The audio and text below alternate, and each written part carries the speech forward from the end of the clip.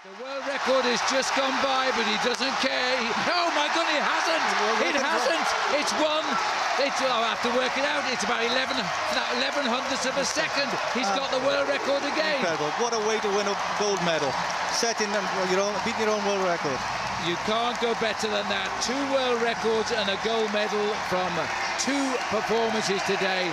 Mark Colbourne. Okay, I'm Matthew Lewis from Capital Club, and welcoming Mark Colbourne today, who's joining us to talk about all things leadership. Thank you. So Mark, thanks for coming along, taking the time.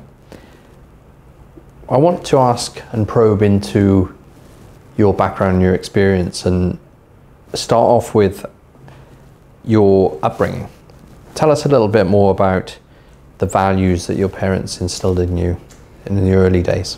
Yeah, very much so. I think, first of all, thank you. Thank you for the introduction. Thank you for welcoming me into the Capital Club Dubai. It's a privilege to obviously, attend this podcast. So yeah, I suppose my values growing up as a child in South Wales, working class family. My dad was a crane driver. My mum was actually a school caretaker. So, only child, no brothers or sisters. So I guess the values that were instilled into me were based on the true values of human, I suppose, just human behavior, kindness, love, affection, honesty, integrity.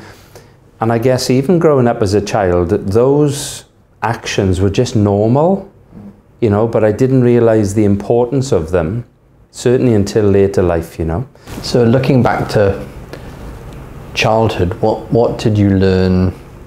What did sport teach you, or what do you learn from sport as a child, as a teenager? Question, isn't it? I think I first fell in love with sport, and more so movement. Not necessarily sport to start with, but just the great feeling of movement, and what movement gave me as a human being. Which I suppose is the first feeling of health, strength, clarity, in my mindset, and then certainly the appreciation of dopamine, and what dopamine gives us. The happy drug that we know through neuroscience now is what helps to almost fuel the rest of our systems, and I think what it gave me was the feeling of not being afraid to actually take action. And did you have sporting idols then, or other idols in life? Oh, definitely. I'd love to take the audience back, to 1980 and 1984 when, Daley Thompson, who was, my sporting idol, even though my parents, I loved them unconditionally. My dad was my hero. My dad was known as Mr. Nice Guy because he was a true gentleman through and through. And I guess the sporting side of it, yeah, definitely Daley Thompson, because I remember, I think I may have been maybe about 10 or 11, and just thinking to myself, when I first started to understand, I suppose, the reality and the power of the Olympics, just how good this athlete was. He wasn't world class at one event, or 2, 3 or 4 events. This incredible human being was world class at 10 events, in the decathlon. And I just kept saying to my dad, how? How can this guy run, jump, throw, leap, just like, almost like a god, almost like a god. So yeah, he was definitely my sporting hero. To see him win gold in 1980 and 1984 was just an incredible memory, for me as a human, So, but yeah, what a legend, Any others? Oh, I think in terms of individual sport, I think Ray Raden, who was a very famous snooker player, who actually was from the town where I grew up. And the reason why I say that is because, he was a character. He was a real, genuine gentleman, a real character, a funny guy, you know, but as soon as he had that snooker cue in his hand, you know, he was just like a wizard, you know, he really was. So yeah, good old Ray Raiden. Okay. So what key messages did you learn in life that allowed you to think about winning or becoming a winner? I think it started with feelings, actually, you know, going through my teenage life and just having this natural ability to embrace skills in any sport, whether it was swimming, cycling, running, football, rugby. You know, I just enjoyed learning the skills, because my late father always said that Mark didn't have a stop button. Okay, and that really helped me in a lot of the endurance events, you know. But I think what it taught me, and to use a great quote, you know, by Mike Tyson, you know, Mike Tyson, in my opinion, probably one of the best heavyweight boxers ever. And he uses a great quote, and the quote is meaningful for the word discipline. To do something you hate, but to do it like you love it. And for many people, you know, certainly in the ages of 14, 15, 16, you almost don't want to do those things because you know it's hard work, you get out of breath, it's uncomfortable. But the rewards of going through that pain, you know, can be enormous. You know, it can be enormous. So I think the skills that I learnt helped me to embrace the values of determination, certainly resilience, you know, because certainly as a child, as a teenager, you know, there's lots of failures, you know, but in my opinion, that's probably the best way to learn, you know, because there's a great quote that I use now as a speaker, is that every master was once a disaster, including me. Yeah. And so what happened in May 2009 to change all that? Yes, well, I think the run up to 2009, you know, I got married in 1991. My ex-wife and I, we decided to part company in 2006, you know, and we had a wonderful daughter together, you know, and I love my daughter unconditionally. But then when I got divorced and I moved to the capital, you know, in Wales, which is Cardiff, it was a time in my life where I guess I had more opportunity and more time to participate in more sports. So I was a keen rock climber, I was racing triathlon, and one of the sports that really took my fancy, you know, which was paragliding. So qualified in 2008, and then in May 2009, which, if you remember, was a bank holiday, you know, May Day bank holiday in South Wales, and flying over the Gower Peninsula above Swansea, you know, a very famous, you know, town in Wales, and maybe around 15 meters above the ground, you know, flying with the club that I was part of. And there was maybe, I think, about 20 or 21 pilots flying that day. So, you know, I was in good company. We had a fantastic day, 20 degrees, perfect conditions. And then around 5:15 p.m, as I was flying across the top ridge, at probably around 40 feet or 15 meters, I flew into what they call a crosswind. And it basically blew the whole canopy, just a complete, you know, a complete blowout. So the canopy collapsed. I'm looking down at the grass thinking, oh dear, because there's only one way I'm going, which was straight down onto the grass, you know. And it was just I suppose, a complete freak of nature. Maybe just in the wrong place at the wrong time, who knows. But as I'm falling, and everything just goes into slow motion. And I remember actually looking down and seeing the grass coming up and seeing my flying boots actually hitting the grass with this almighty thud. And then I got dragged for maybe almost 100 meters, uncontrollably, fully conscious, and just thinking to myself as it stopped, as the whole tumbling experience stopped, just lying on the grass, just staring up at this beautiful, beautiful blue sky, and just thinking to myself, wow, that was close. that was really close, because I'm in no pain.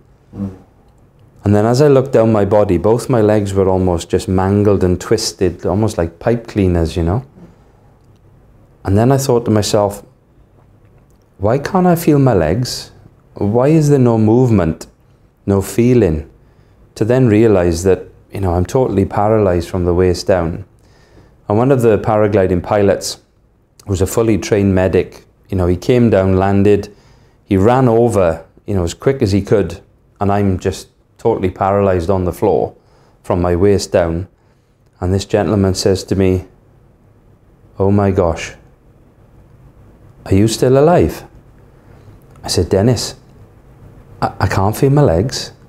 So immediately he goes into medic mode, he radios for the Wales Air Ambulance, who thankfully arrived within 10 or maybe 12 minutes, you know, and then they obviously went to work to stabilize me, you know, with morphine and a neck collar then, and carefully lifted me and placed me onto the spinal board, and then airlifted me off, you know, to Swansea Hospital. And I suppose that was the end of one life and the beginning of a new life, you know.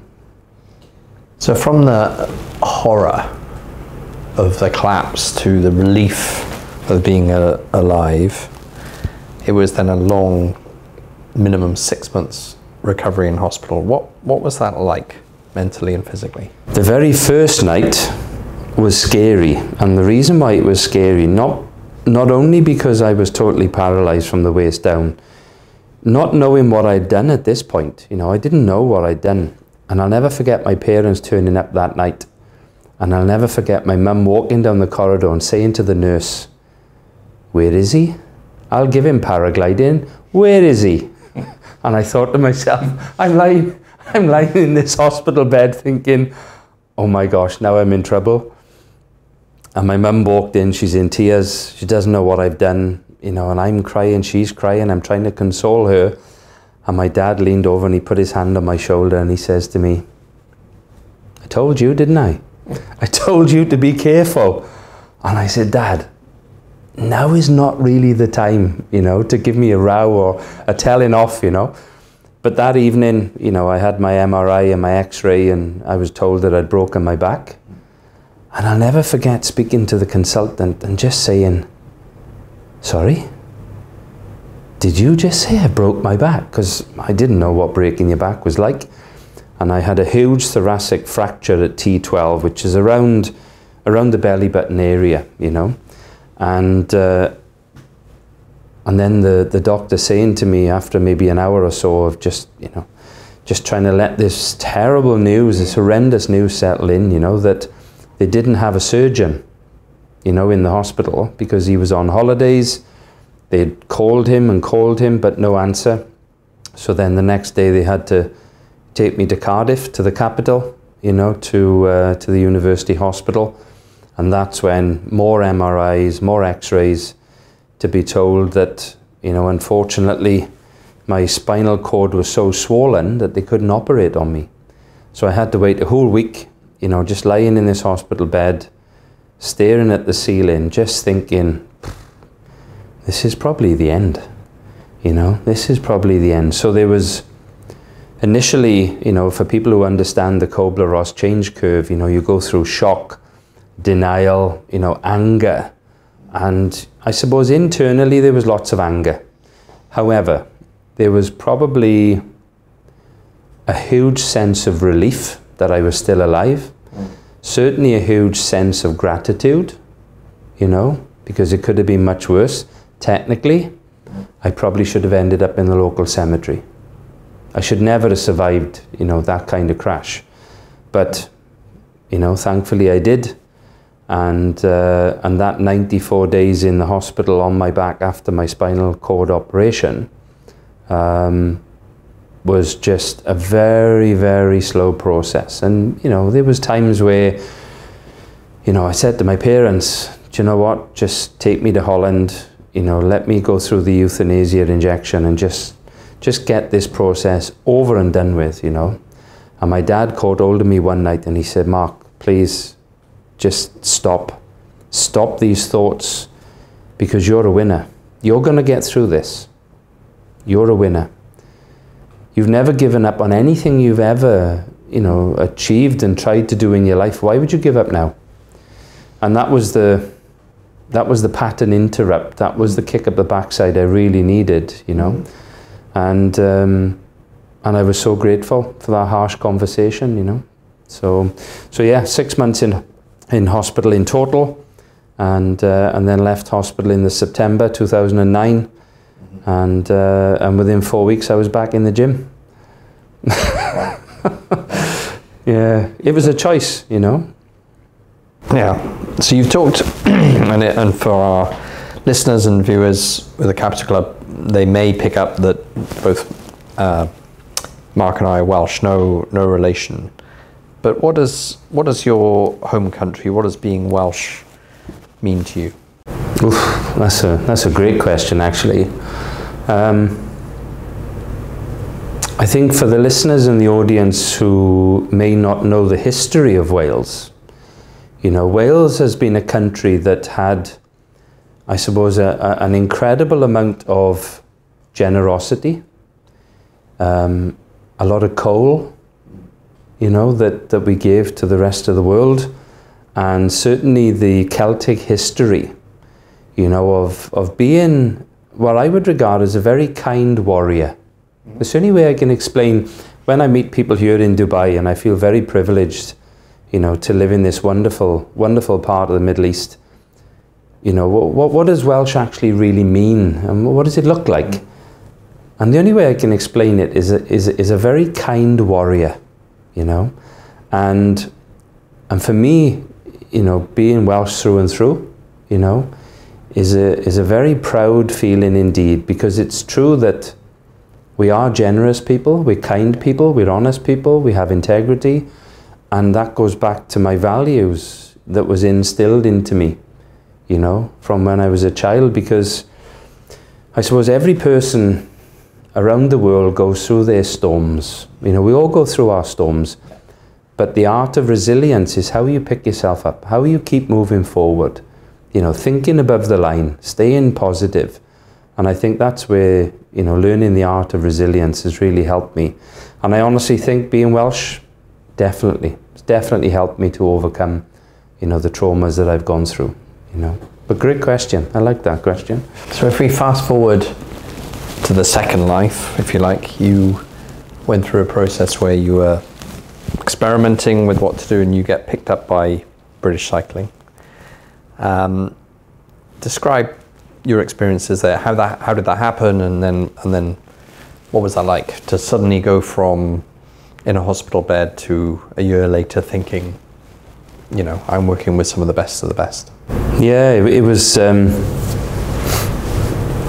almost like it was meant to be.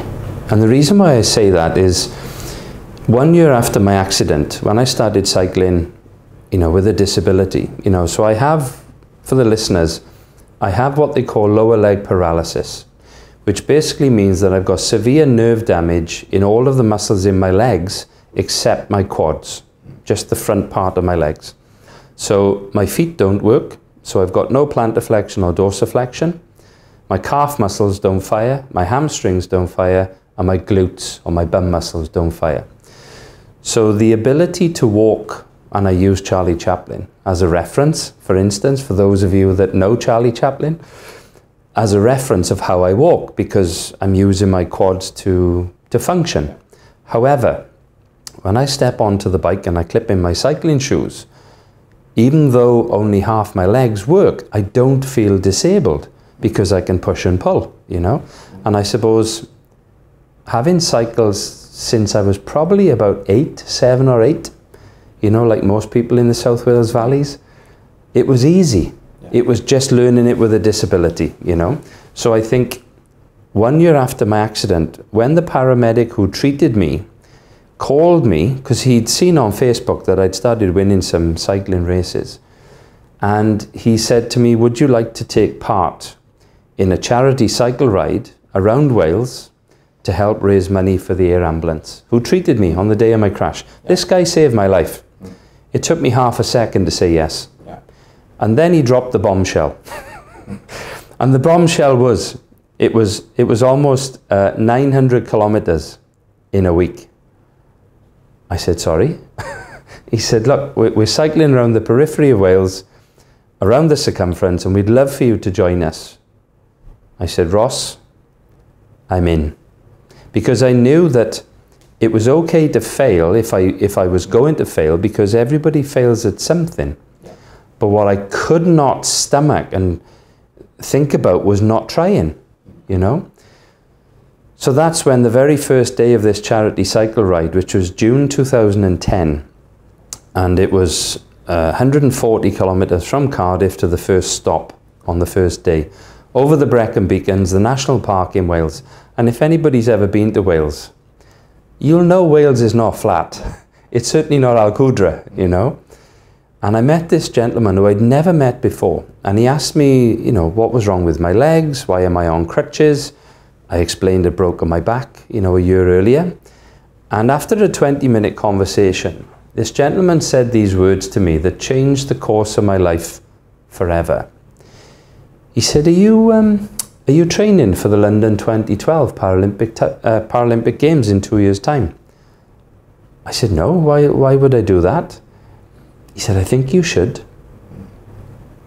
I was like, oh my gosh, I'd never even thought of the Paralympics. So I said to this gentleman, can I ask who you are? And he explained he was a chiropractor, Dr. Matthews. He understood about my, you know, my accident and my injury and my disability. And it was that moment that almost sparked the idea, and it was just an idea, just to maybe, just maybe, get to the London 2012 Paralympic Games. It's a home games. Who doesn't want to be at the home Paralympics or a home Olympics? So it was that moment that really set the fire alight. And I said to my cycling coach at the time, Neil Smith, what do you think? Do you think I could get there? He said, well, we can only try. He said, but I need two things from you. I need commitment and I need honesty. That's it. I said, what? That's it? And he said, yeah, let's see if British Cycling will take you on. And that's when the conversation started. And then obviously the door opened, you know, with British Cycling. And I was 41 at the time, so I was no spring chicken. But, you know, I was delivering the power. And I guess British Cycling saw potential in me, you know. So that that moment, that experience of being selected by British Cycling, you know, just to become a guest rider to start with, was just, yeah, just almost the start of a dream coming true. Very good. So fast forward a year, you end up competing in the UCI World Championships in Los Angeles. And on your journey, and at the peak of that sport, and then you have another awful bit of news. And you mentioned earlier about Mr. Nice Guy, about your father. Tell us what happened. All through 2011, I was a guest rider for British Cycling. And I was taken to 5 races all over Europe, and I came back with 5 medals. So British Cycling knew that I had the potential to go on and do something, because you never know if you're going to win. You just have to focus on the process, not the outcome. And I'd gone to the World Road Championships. I came back with a silver medal in the time trial. And that's when British Cycling said, okay, we need you in Manchester. We need you to be part of the world-class program, to be training every day, 6 days a week. And we'll take you to Los Angeles on the track just to see if you have the potential to maybe, just maybe, become a world champion. And if you then become a world champion, or you're on the radar, that's when you start focusing on the correct discipline for London 2012. So this is almost 12 months in the planning, you know. So I'll never forget moving to Manchester, which was September 2011, and my mum ringing me, you know, to say, oh, you know, hope you're okay, and general parent conversation. And she said, unfortunately, my dad had been taken into hospital. And I said, why, what's wrong? You know, my dad was fit and he was healthy and, you know, he wasn't overweight. And she said, well, he's been having terrible chest pains. And they've taken him in, they've put the camera down, and they've identified that he's got a tumour. it's an inoperable tumour and it's an aggressive tumour. I said, okay, what does that really mean? Well, it means that he's probably got about 6 months. And my dad was 74. And I kept thinking, well, the message he gave me when I was a kid that one day in the future, tomorrow will be our last day. You know, we're all living on this incredible journey of life that is literally a ticking clock, you know. So you can imagine, you know, I was heartbroken. I was just distraught. But like when I spoke to my dad then when he came out of the hospital to start with, I said, well, do you want me to come home? I'll look after you, take care of you with my mum. And he said, no, it's fine. You know, it's fine. You just focus on your training. So literally 6 months, you know, 5.5, 6 months later, I went to Los Angeles for the World Track Championships. And I'll never forget on the Thursday morning, the 9th of February, waking up, I think I had like 20 missed calls on my mobile. And knowing you just know there's something not right, you know. And I rang my mum and she said, look, I'm really sorry, but, you know, your dad's passed away. He passed away in his sleep, you know, which was, I suppose, a blessing, no pain. And just thinking to myself, I knew it was going to happen. I knew it was going to happen. But a day before the World Finals, what do I do? You know, and I'll never forget my coach ringing, you know, Professor Steve Peters, who's an incredible, you know, sports psychiatrist and psychologist, and speaking to Professor Peters on the phone and him asking me, do you want to come home? You can fly home today, nobody will judge you. Do you stay and not race? Or do you stay and race? But whatever you choose, your dad's not coming back. And I'll never forget these harsh words. I'm just thinking, I can't believe this gentleman is saying these words to me. But it's reality, isn't it? Yeah. And he said, look, I need to know what you want to do. And I said, look, I'm going to stay. You know, I'm going to race for my country. But more importantly, I'm going to race for my dad. And he said, okay, good luck. And he put the phone down. I was like, hello? Hello? But it's reality, you know. And then the next day, you know, racing in the World Finals. And even to this day, Matt, you know, I can't remember the race. I can remember going into the velodrome. I can't even remember actually being placed onto the bike. And I'll never forget then finishing the race and winning. And then obviously standing on the podium, you know, being awarded the rainbow jersey, you know, the jersey of a world champion. And just thinking to myself, I just wish my dad was here, you know. So sad time, really sad time, you know. Especially, I suppose, going home then, attending my dad's funeral. That was heartbreaking, you know. But you know, it's life, you know. So against that backdrop and becoming a world champion, once you had time to reflect and get over that, not that you ever get over that loss, what did that then mean to you, given where you'd come from? I think what it meant to me was how short life actually really is, and how unprecedented change can almost happen when you least expect it, you know. And there's a great quote, another great quote, you know, by Mike Tyson, that we have to live life on life's terms. You know, why isn't life pleasant and happy and cheerful, you know, every day? Well, if it was, it wouldn't be life. I thought you were going to quote his other one about everyone has a plan until you get smacked in the mouth, which has happened a couple of times.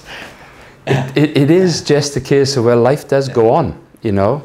And it was a tough time to make decisions because, you know, I suppose my mindset was a little clouded. But I knew when I kept asking myself these questions, what would my dad want me to do?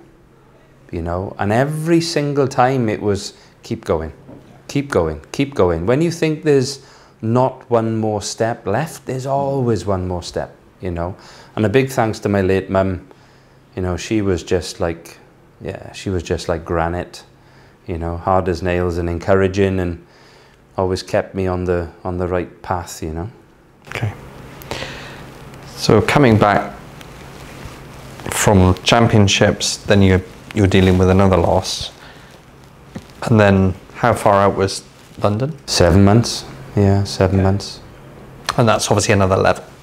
So how did you prepare, given that, you know, that loss, and you're 7 months now to the Olympics? How do you pick yourself up? And I think everything that I've been successful in when I joined British Cycling is a big thanks to all the coaches.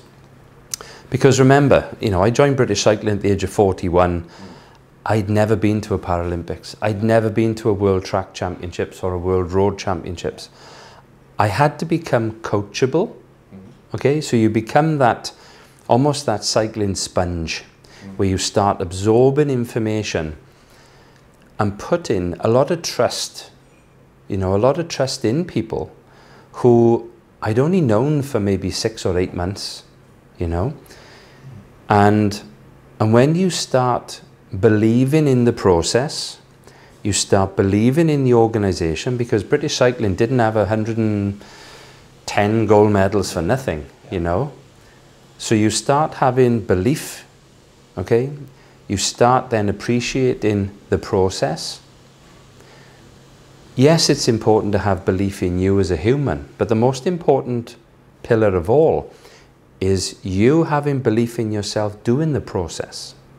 So you learn all these skills and then you become that master, okay?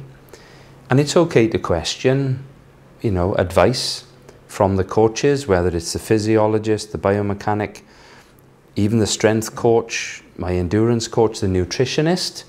When somebody says to you, okay, I need you to eat this food at this time of day, and you only need to eat this amount.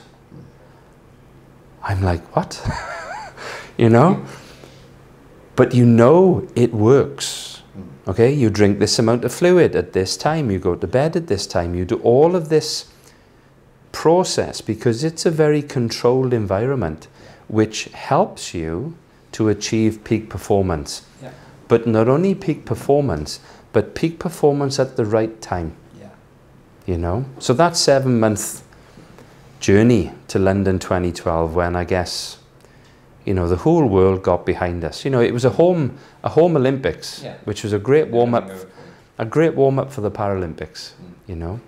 And the whole country got behind us, but remember, the whole world was watching, you know. So there was a lot of pressure.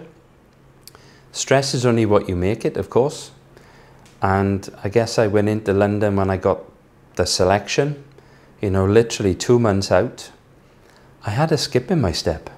I was excited because I'd literally wished and wanted and craved for this moment ever since I was a kid, ever since I was a child. You know, it's the Daley Thompson moment. Yeah. You know, you've done the hard work, now it's time to perform. Which is full circle.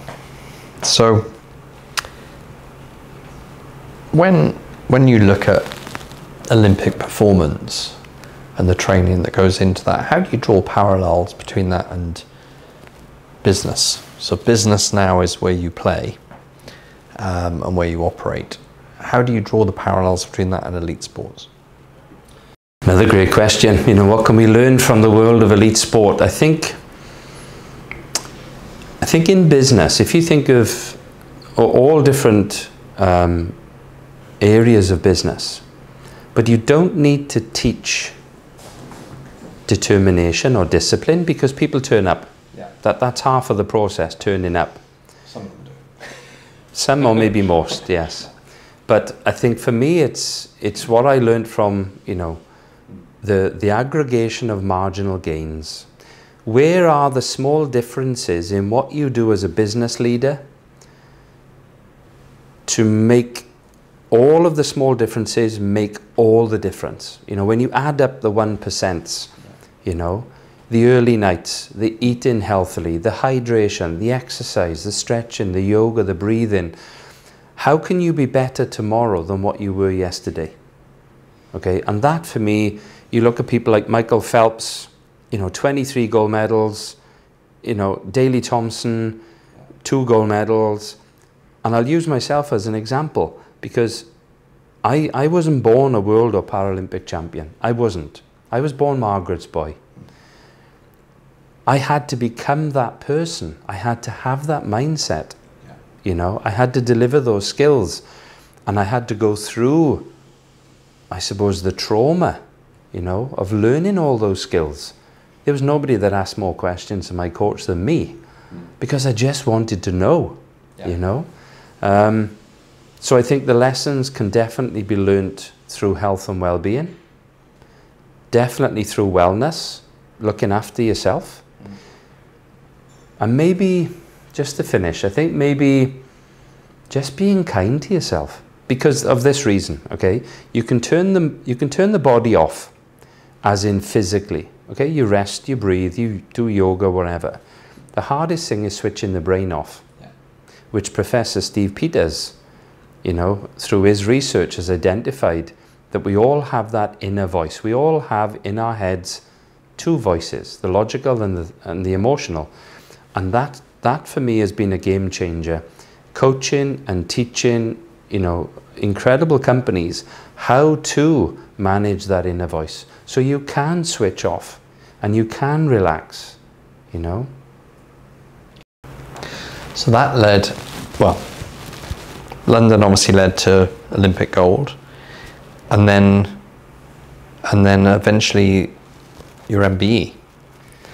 Tell us about that and the link to your late mum. I've always said that my life has almost mapped out for me.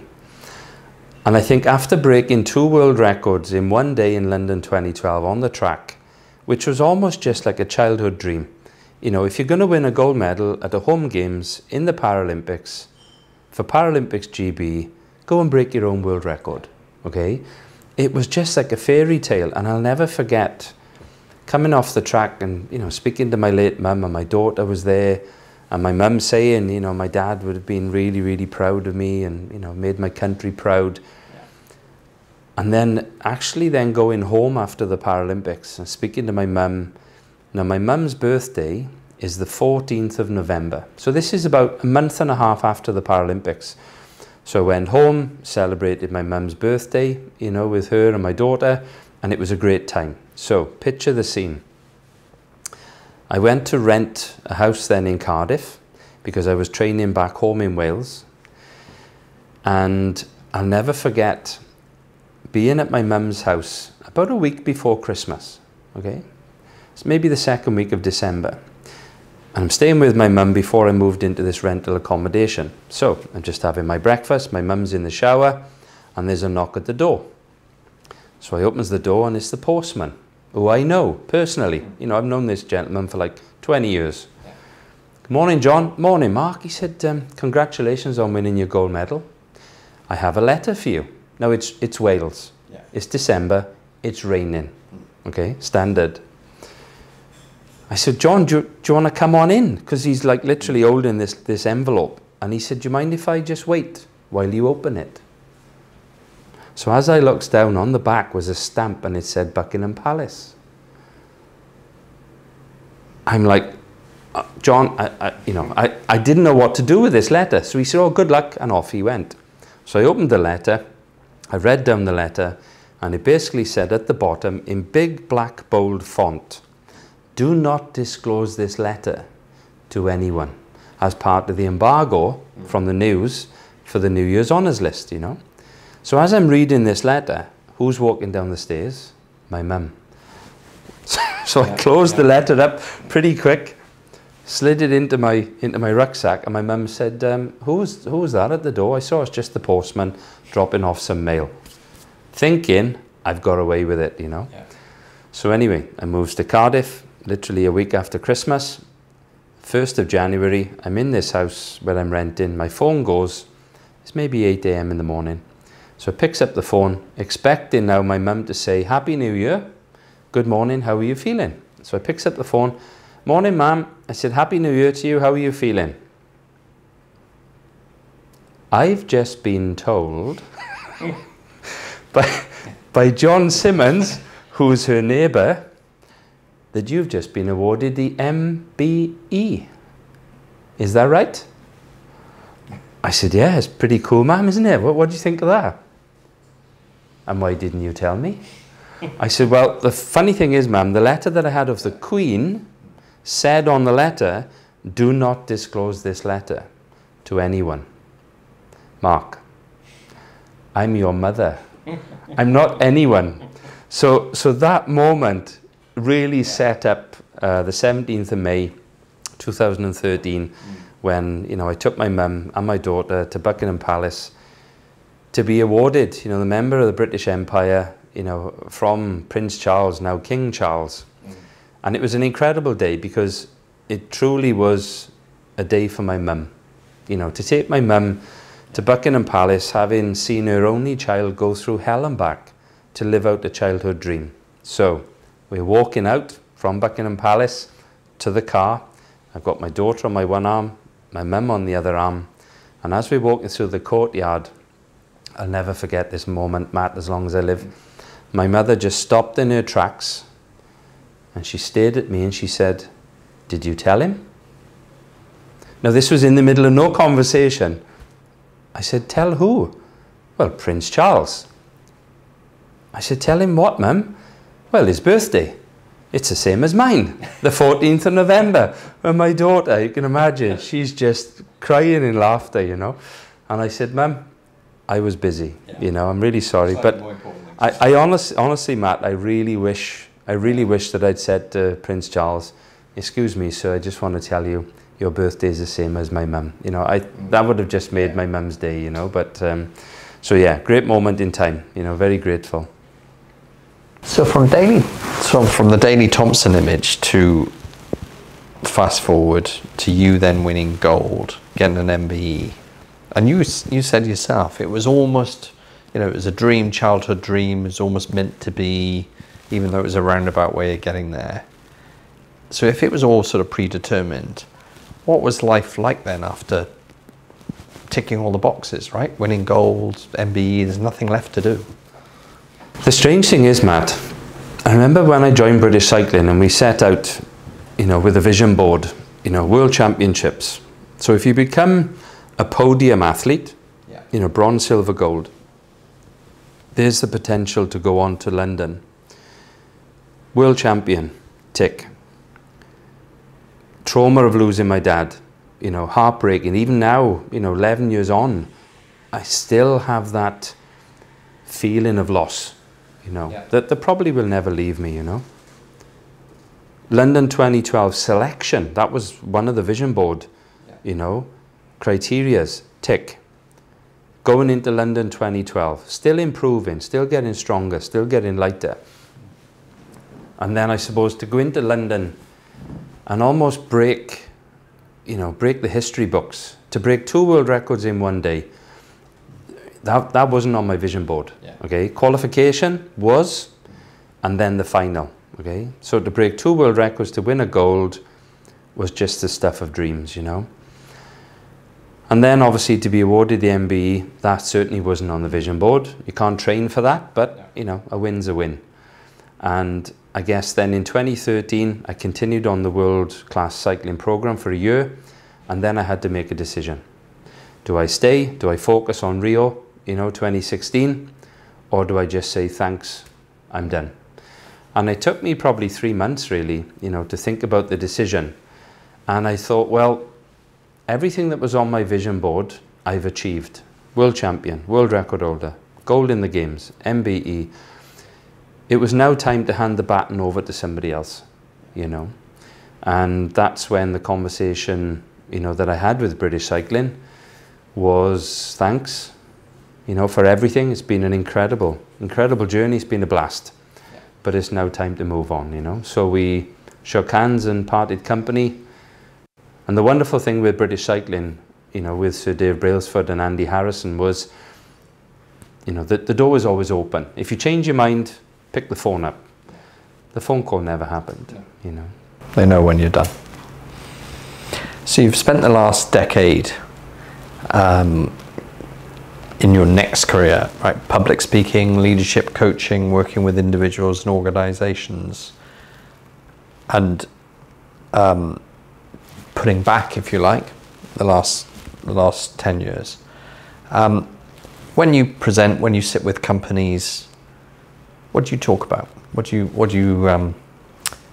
key messages do you try and get across? I think the important thing, when I made the decision to step into the world of speaking, and I'm so grateful for the people that have trained me, coached me, helped me, facilitated me through my journey, because if you think to 2014, I was just a storyteller, just having this incredible ability and a great memory to recite